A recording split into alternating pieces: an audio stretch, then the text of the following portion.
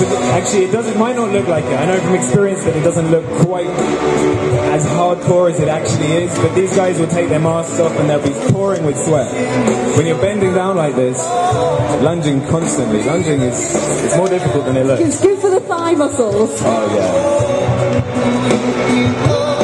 What have we got? We got 5-4 to Ed at the moment. We're kind of in the way of the scoring system. Yeah. Very close. Yeah, these fights of these two guys should be close. Is that because they're at a similar standard, these two guys? They're pretty similar. They're both in the British squad at the moment, so they can train pretty much by the same coach pretty well.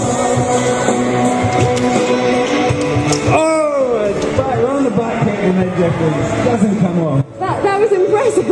This is one of the flair moves. You get some flair hits in fencing. Ed just showed you one of them. And what are the others? The jump hits, with split squats and duck hits. We can really jazz this up. You can jazz it up. And impress. Although it only seemed to impress me, that one.